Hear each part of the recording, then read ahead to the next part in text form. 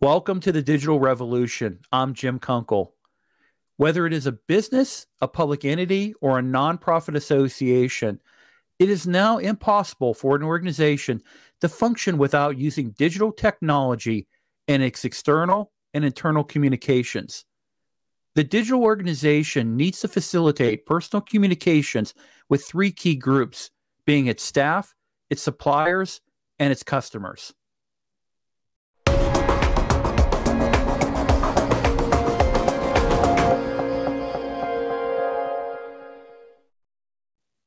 Before we get into this episode, let me explain to you how you can support the digital revolution with Jim Kunkel podcast and other content featured on the Digital Revolution channel on YouTube. CoffeeBrandCoffee.com offers top quality coffee and tea from the best global sustainable growers. With every purchase using the special website link provided in the description section of this podcast, you'll be supporting this podcast and YouTube channel. So please use the special website link listed with this broadcast. And now back to the episode. The Digital Revolution with Jim Kunkel aims to provide insight for business professionals into revolutionary changes and the impact of digital media on businesses in a logical sequence. I'll take you through a step-by-step approach that addresses key issues in the implementation of online strategies and tactics. Prior to the digital revolution, one-to-one communication between members of staff was restricted to landline telephones and face-to-face conversations. Traveling staff, such as salespeople, could spend the week on the road with little or no contact with their managers or suppliers, making it much harder to adapt strategies and discuss deals in real time. They would also feel less connected to their organization. Today, whether using desk-bound or mobile facilities, the modern worker is never out of touch with base, no matter what the distance is in miles, thanks to the ready availability of mobile phones, laptops, handheld devices, and Wi-Fi technology. Easy access to mobile communication greatly adds to the effectiveness and efficiency of staff, no matter where they work in the organization, and providing it should be a high priority for any manager in the digital age. Digital communication also improves the efficiency of procurement, storage, and distribution strategies. While contact between individuals is still a key aspect of efficient operations, digital technology has also made strategic management far more efficient. Computer programs are used to track and control processes such as stock management and delivery schedules, with global positioning located the whereabouts of orders at any given point in time.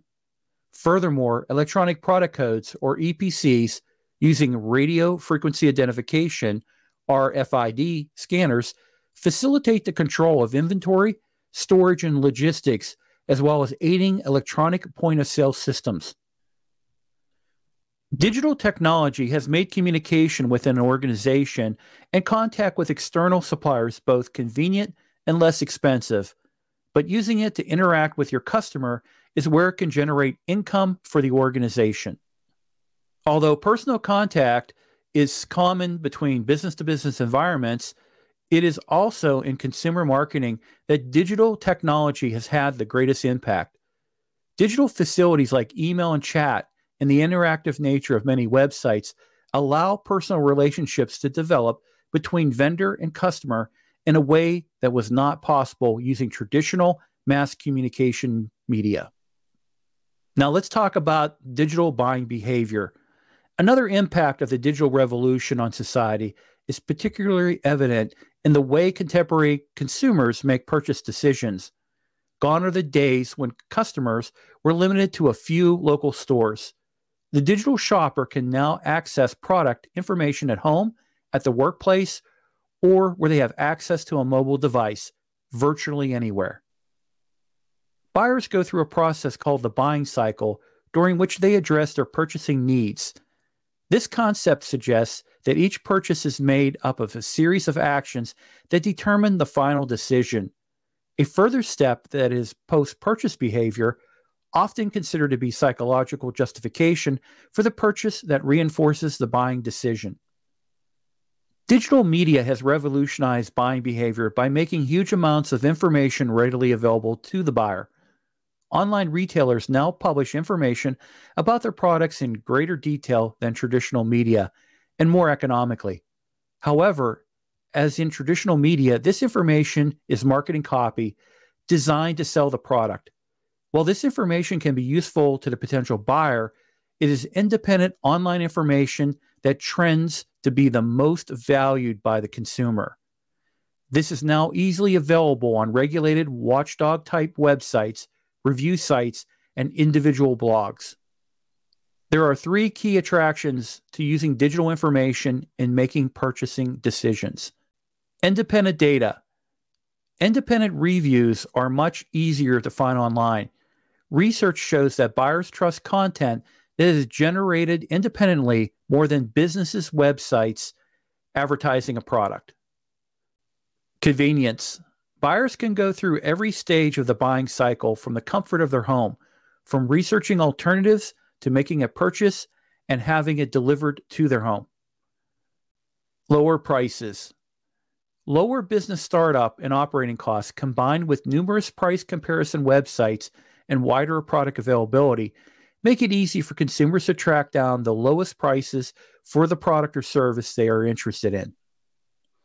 I appreciate your time and attention to this episode of the Digital Revolution.